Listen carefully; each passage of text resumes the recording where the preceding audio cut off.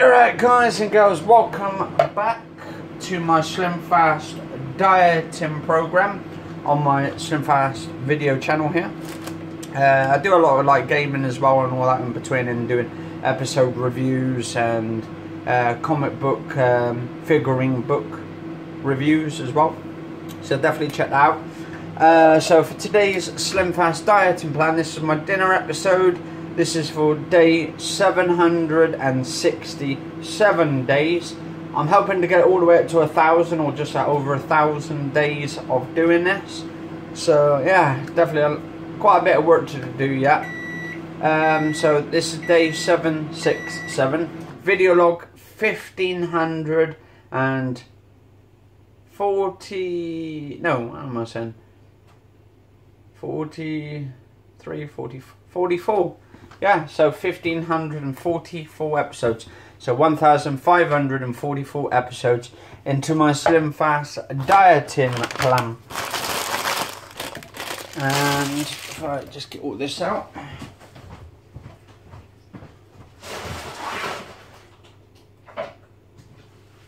Right. Back in a minute. 2 seconds, guys and girls. Right, guys and girls, I'm back. So I've just put that on for about 4 minutes, or 2 minutes and 30 in to go left.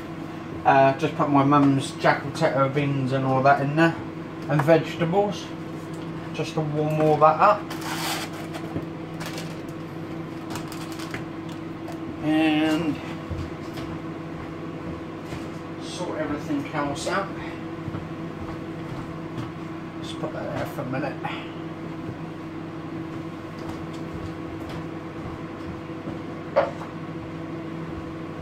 Right.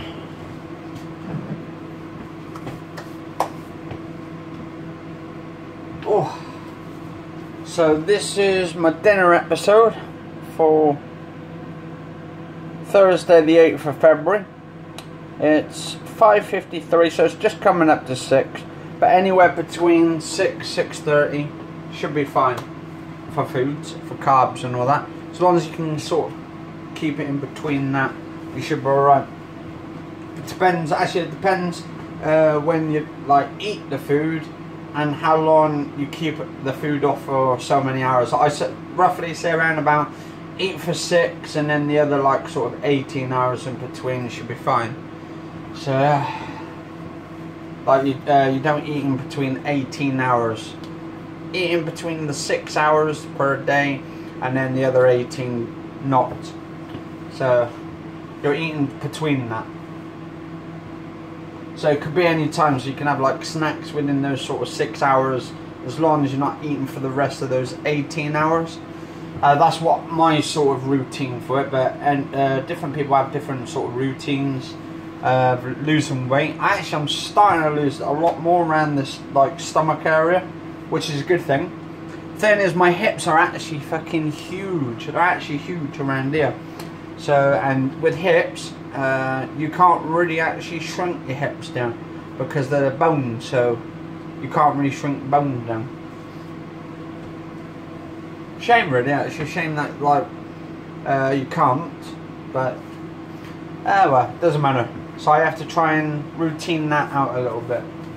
Try and shape it as best way as I can. Alright, someone's got 3 seconds. There we go. Should be alright. There he is.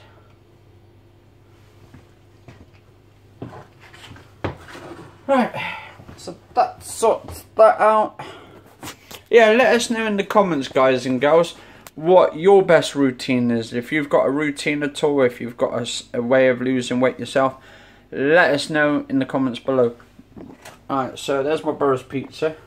Doing one of those for dinner. You can have whatever he wants and all that to go with it and that.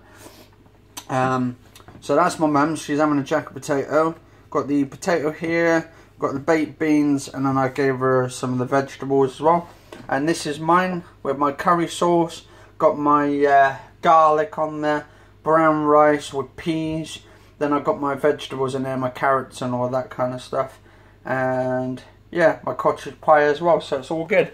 Anyway, guys and girls, I've actually noticed as well, because what I've done at the moment, I'm doing a different sort of a thing here at the moment with my vegetable plants that I'm actually growing, which I've got at the moment. I've put some outside at the moment as well, well for now, for a few days, because I want the plants to get used to the cold weather and wait till it gets warm as well, so that way can have a different sort of conditions the plants can get underneath. So I've just left a couple out there, and if they don't work there with the plants and end up dying over the next few days, I've got some backup plants already going for my vegetables, my carrots, my peas and all that, and Brussels sprouts as well. Got some Brussels sprouts in there.